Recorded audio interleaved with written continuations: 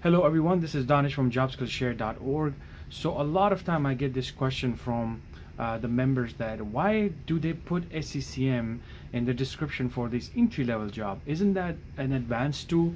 So remember, SCCM is an advanced tool, definitely. You will not be implementing SCCM in the company. You will not be installing the servers because it does require SQL knowledge. It does require Windows Server knowledge. But you need to understand what it is. So basically, a lot of time in the company they would have already implemented, meaning a system administrator would have already installed the SCCM and everything. So on your machine, basically they're going to give you like a management tool. So you install it, and through that management tool, a system administrator can say that okay, the help desk can only use a component of that whole I'm making it very easy for you guys to understand. So when you install that management tool, then an admin can say, oh, this technician can only use remote component of this whole program. It has a lot of things. It has deployments, it can do operating system deployments, a lot of things it can do it for you.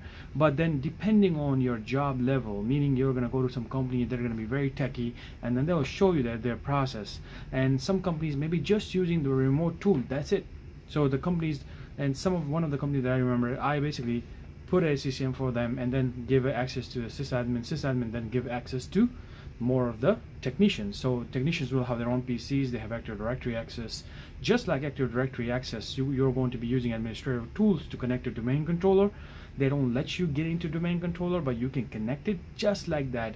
You have SCCM somewhere in your company, and then through that management tool you can connect to SCCM, and from that tool you can use it to remote into other machines.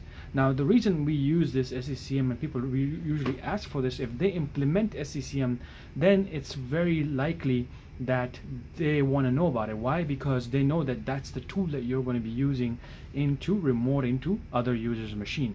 When we say remote in, that's when they're having issue. Hey, I'm having this issue. So you can see their screen. They'll have a little green bar on the top and then say, hey, this technician is logged into your machine. So then you can talk to each other, not RDPing, not kicking them out or something like that.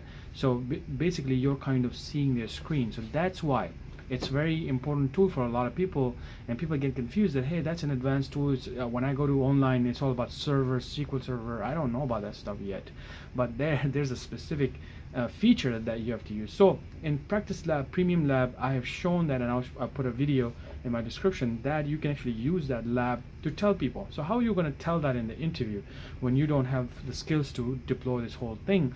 You're going to basically say that in Practice Lab I have used SCCM, and specifically I have used software deployments and remote tools, specifically that. Because when they hear that, they already know, okay, now you know about it at least. They don't want to know that can you deploy SCCM, can you fix SCCM? No, they just want to know, have you used it? Because that's what they want to know, that this person know about remoting into other machines.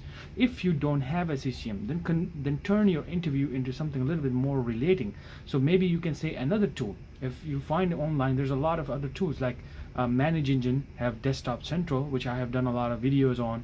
There are different type of VNC type of tools. Look into online, see what other tools are available for remoting in and helping other users. So then you can say, I don't have SCCM experience, I did it in the lab, but it is another tool that I used for managing. A lot of MSPs use different type of softwares like Komodo, Itarian. There's so many different type of softwares, and then they will have clients, and basically with one click you can see. And in my recent videos, there's a playlist. It says remote troubleshooting skills. So if you look at that playlist, in that we talked about Zuho Assist, and that's exactly what it is. There's a client, there's a management, and you get into those machines and help them. So you can use all of these 3 or 4 type of softwares to cover the SCCM part, and that's where then you're not going to be thinking, oh, you did bad in the interview, or you just say straight up no. Rather than saying no in the interview, you can at least come back with alternatives, or just do the labs and talk about SCCM. That's how you deal with this question. Thank you so much.